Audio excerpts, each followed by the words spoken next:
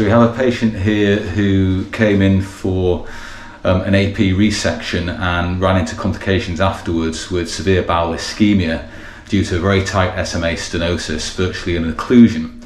And he's had 2 segments of small bowel resected since he was transferred, before he was transferred to our hospital in fact. Now he's here, we're going to try and open up his SMA and increase perfusion to the remaining bowel he's got. Just going to go all the way down to the artery with a local anaesthetic. I know the patient's anaesthetised anyway, but we're still going to use it. Right, okay, that's fine.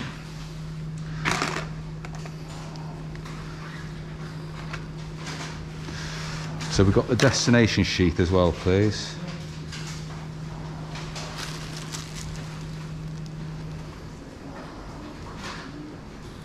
Madison, can you put these onto the do these go onto the I just want to pop it. Will it work? Can I have some gauze, please? Thank you. Right, so I'll take that wire in. Ultrasound can go. Okay, so this is a renal double curve destination sheath, which I'm hoping will give us a good angle to get onto this SMA.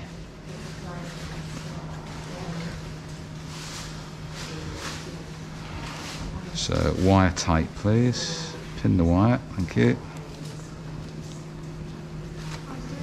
Thank you. So we're just going to now take this up.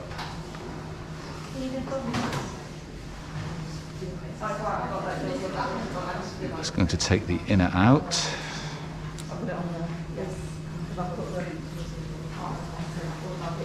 Okay, and can I have that 4 French cobra, please? So there is some dense calcification there, and I wonder if that could be the origin of the SMA, because we know it's heavily calcified on the CT scan. Okay, I've got the cobra, thank you. Now I've got wire. Only thing here with using the sheath and the cobra is I've got 2 curves, and they could work against each other if I'm not careful. Okay, so we've got that out to the end. If you can take the wire out, please, and I'll have some contrast, thank you. So what I'll probably do is just pull the cobra back into this renal double curve sheath. Now we're going to try and face that anteriorly. Be careful with these because the valves can actually come unscrewed because they're designed to come off, and you can find yourself pulling things and the whole thing comes off.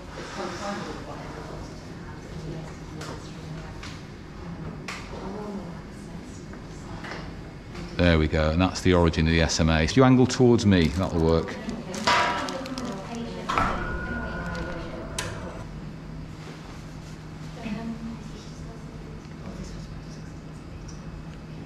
Right, so we've got a very tight stenosis, not a complete occlusion, which is good news because hopefully that gives us more of a chance of getting through it and placing a stent.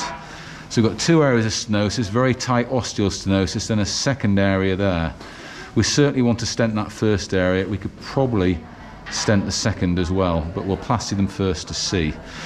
So what I'd like now, please, is an angled Terumo, please. So an angled slippy wire, please.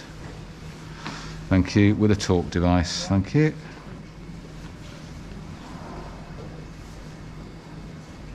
So I'm just very gently manoeuvring this hydrophilic wire through those stenoses and just move my torque device there, so I pull my wire back slightly and it's gone very, very easily.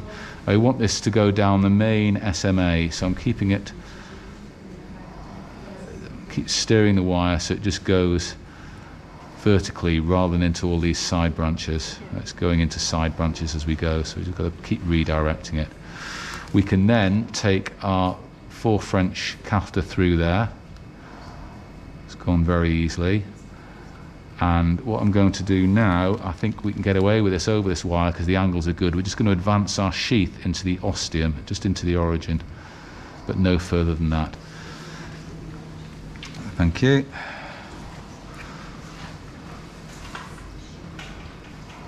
Okay, I'm just going to pull that back slightly. Right, what I'd like now is my 018 wire, please, which this is a V18 wire, which is a very supportive wire with a floppy end. We're just going to take it down to where the cobra is. and this 018 wire is going to allow us to then use an 018 system to plasty this and stent it. The advantage of the 018 is its lower profile and is more likely to cross this lesion. Now I'm being very careful with this wire at the end here because it'd be very easy to dissect with this wire, and it's gone very, very easily down there. So I'm now going to take the 4 French cobra out over that, fixing my hand each time so the wire doesn't move. Quick fluoro there to check nothing's changed. Nothing's changed. And we'll take the cobra off, please. Yeah. Now we're going to do a run through the sheath now, and we're going to do this magged. So can we mag 1, please? Can we stop respiration again, please? Let's check. That's better. Yeah. Tell me when.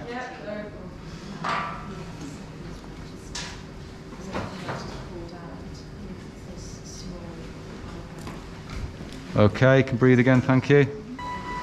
Right, so our sheath has actually gone into the ostium there quite nicely. Just go back 1 image, please. Oh, okay, forward 1. Forward 1 more. Back 1. Fine, okay. Right, so let's have our balloon, please. So we're going to pre-dilate this with a 5mm angioplasty balloon, and then we're going to place a Tsunami balloon expandable stent, and it's going to be a 7mm stent. Okay, so this is our 5mm by 20mm balloon over an 018 system. We're just going to advance that through to the stenosis.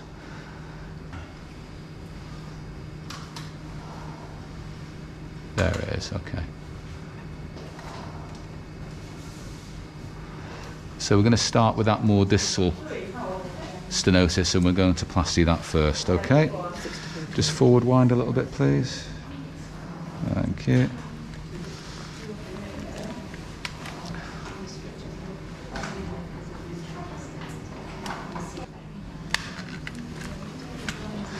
So we're now going to come back and plasty just at the ostium. So I'm taking my sheath back a tiny amount, bringing the balloon back to the start of the sheath, and we're going to plasty that again. And it's jumped forward. So what we're going to have to do now is pull our sheath back a little bit further and get that balloon balanced across that stenosis so it doesn't jump forward again. Hopefully that's in about the right place there, just going into the aorta. Just can slowly inflate and we'll bang across it. You can see it's pushed our sheath back with it as I've inflated it. Just going to deflate now. Just going to push that sheath forward slightly. Right, so we're now just going to take this balloon out and we're going to have a look with some contrast, and then we're going to place a balloon expanding stent. So these stents, you can over-expand them and under-expand them depending on what pressure you put the balloon up to. There's a little bit of leeway. So if you inflate it to 12 atmospheres, you get 7.22 millimeters. 14 atmospheres, you get 7.39. So we're going to go up to 14 because this is actually a bigger diameter vessel. The advantage of the balloon expandable stent is you can place them more accurately rather than a self-expanding stent. And this is a rapid exchange system, so what that means is the wire will come out part way along here, which means you don't need really long wires to put them in. So I'm just going to check the position of my sheath. Store that fluoro, please. Right, so our stent needs to come to exactly where the sheath is, possibly even just poking into the aorta very slightly will be a good position for this. And then I think we might put a second stent just beyond it. So rapid exchange system, the guide wire comes out here.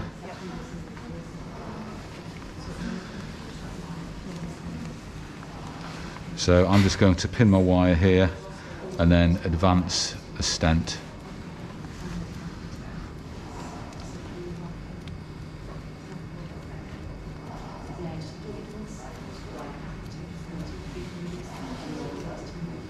And we're just going to see what that looks like. Store that fluoro, please. Contrast, please.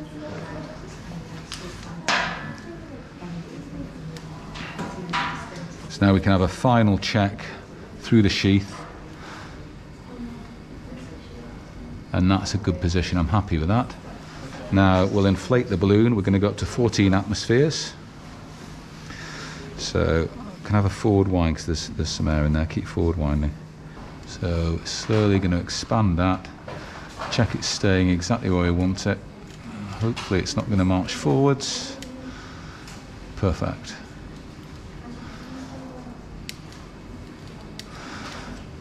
There's still, even at 14 atmospheres, there's some eccentric stenosis there. So we've gone up to 16 atmospheres there. So we'll now have a look at this and see if we need to put a further stent in. We may not do, actually. So we're now going to deflate the balloon. If I can give you the weight of that whilst it's deflating. Now I'm going to fix my wire and I'm just going to pull the balloon the stent was mounted on slowly back.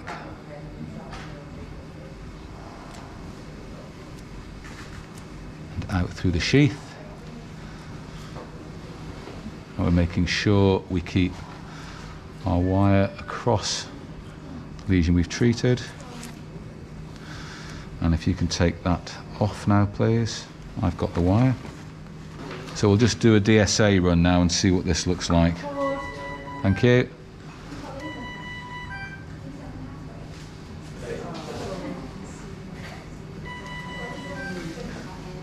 Okay, so we're going to place another 7mm by 18mm Tsunami stent.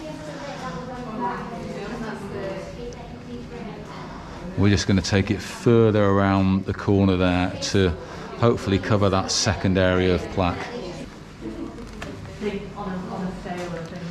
Right, so now I'm going to pin the wire again, advance the stent in, and we're just going to screen that. Can we fade on now, please? It's just caught slightly on the previous stent, and that's where we want to be there. And store that fluoro, please. So we're balanced right across that stenosis.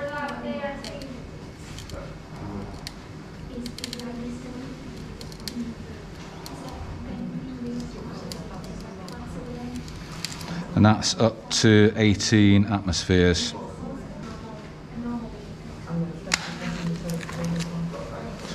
Okay, got that?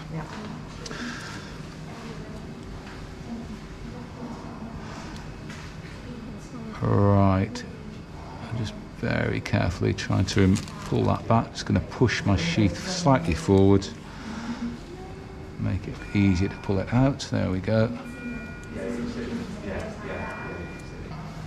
I think we do have overlap there. In fact, we do. We do have overlap, that's fine.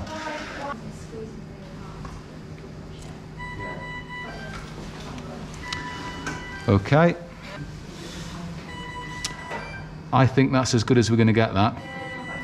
All right, can we come off mag, come back to AP? We'll just do one run looking down the SMA and check there's no other mischief going on down there. So we're just going to do this pump run through the sheath. The sheath's big caliber. We've got a stented segment of vessel here. I'm not worried about jets of contrast causing any disruption or anything like that. Can we go at 4 a second this time, please? 20 mils at 6 mils a second.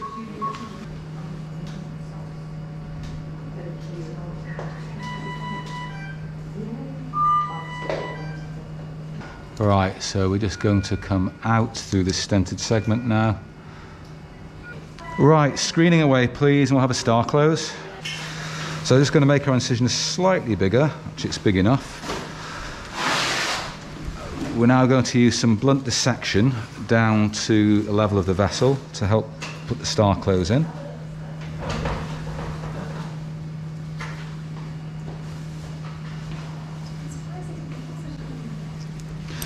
So I'm going to take this sheath out, and you could put the Starclose sheath on for me, please. So that's the sheath there, yeah. So although this is a 6 French renal double curve sheath, its outside diameter is actually considerably bigger than 6 French. So if you could take that off, and we'll have the Starclose sheath on. So the hole we're trying to close here is probably at least 7 French. If you can pin the wire, please. So that's going in, then this inner bit of the sheath and the wire come out together.